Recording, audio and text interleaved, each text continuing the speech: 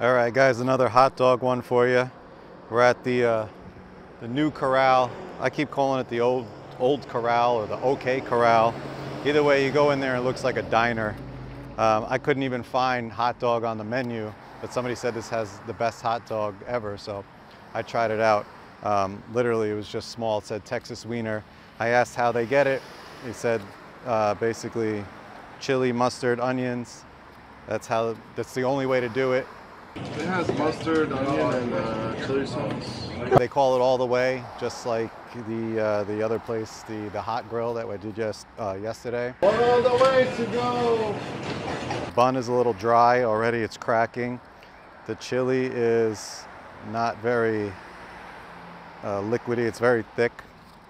It's not deep fried, definitely not. It's got some snap. Well, it actually looks a little deep fried. Well, let's try it.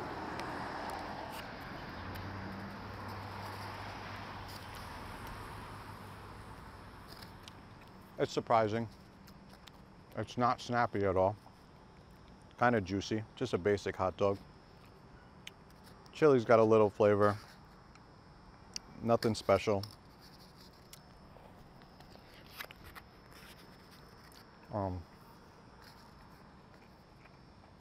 It's okay. It's a little small too. For $3.50, this was a small hot dog. Usually you get like a pretty big hot dog for $3.50. Let's see. So when I do these things, I don't eat, so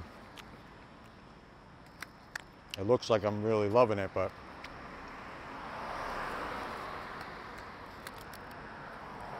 I think that's enough. This is a